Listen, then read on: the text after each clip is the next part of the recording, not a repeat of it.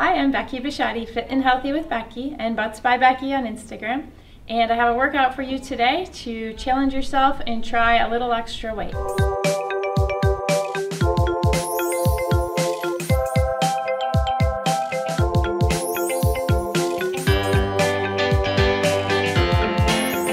right, the first exercise has a barbell, any weight that is appropriate for you to do 8 or 10, and probably not able to do any more than that. So your arms are on the outside edges. You're gonna press overhead, under your chin, overhead.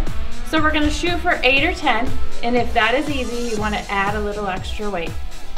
So the next one, taking it in forward, sliding your hands in, you're gonna bend at the waist, drop it down, and pull up. So you're stretching all the way down and all the way up.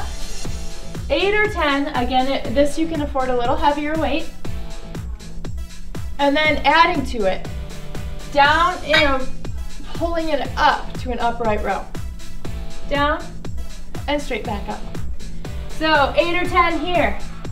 Now today's workout, we're gonna try to do 8 or 10 in 3 different sets of that. So we're getting built up to an actual real workout. So another one we can do with this barbell, flipping your hands to an underhand grip and keeping them nice and close to the sides.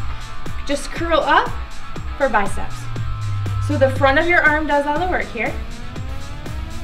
8 to 10, 3 times through. And we're gonna flip your grip again and go the opposite. So you'll see a little bit less weight here. And then 8 to 10. Now you're gonna take it up overhead. Your hands are in closer. And you're gonna bend right from the elbow and press overhead.